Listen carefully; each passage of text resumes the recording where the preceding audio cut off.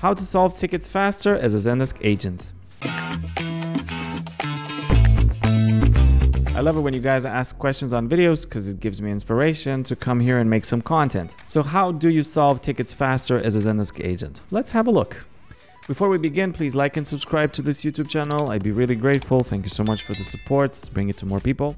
We're a Zendesk Premier partner. I myself have been a Zendesk consultant for the past 11 years. This is my 11th. So let's see some tips and tricks. Number one is to create a personal view to see tickets assigned to you, if you don't have that already. So as you can see my screen, I have here a personal view and I have all my tickets in it, and I can very easily navigate through the tickets that are more urgent and need my attention. Create macros for yourself for repetitive tasks. There's nothing more boring than having to do the same thing over and over. If you have to do something twice, just create a macro for it. You'll be grateful afterwards. This way you'll be able to very quickly choose a macro that is fitting to repetitive tasks that you have to perform, and this is going to make your life so much easier.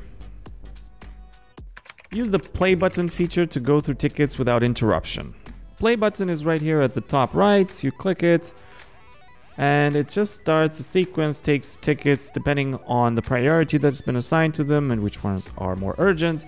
And you just go from ticket to ticket. You solve it, you put it in pending, put it in open, you put it on hold, whatever it is you do, but you just go through it very fast and you don't get interrupted. If you have ADHD, there's plenty of productivity videos out there. This is not one of them.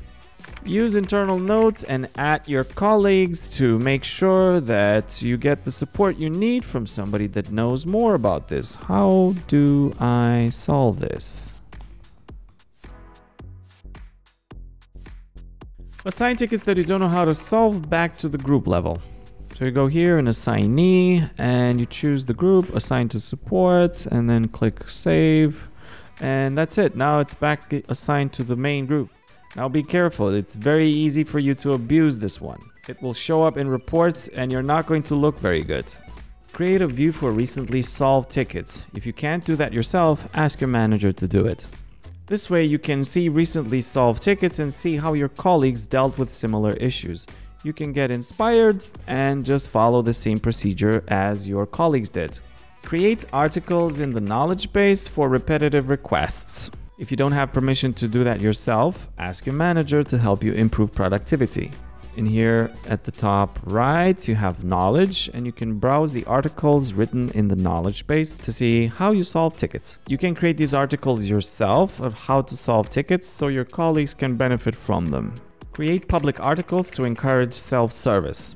You can also contribute to this by creating a draft and then sharing it with your content manager who can proofread it and publish this article. Now this can be articles about the product that you sell or the services that you sell, and they have to be explicit about how customers can follow some steps to solve the request themselves. They no longer send you requests, so you're being proactive about being a customer service agent, which is good. You can also use this knowledge base capture app here on the right to copy articles, and you can just paste them directly here and you share them with the customer. Hi Mark, did you read this article?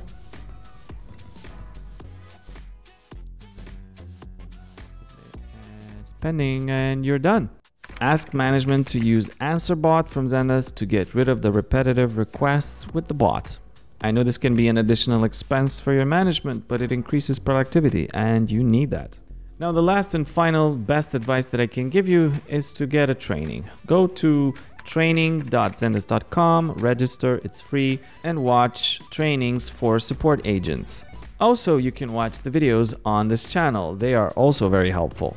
If you thought this video was going to be about how to hack your job and not do much, I'm sorry to disappoint. That doesn't work like that. And as a final advice, ask your management to get the advanced bot add-on so you can use productivity from OpenAI and compose messages via this software. You can just write a very short answer and then the bot just expands it, makes it more friendly, more formal, and you're good to go. All right, I hope this was useful for you. I'll see you in the next one and bye.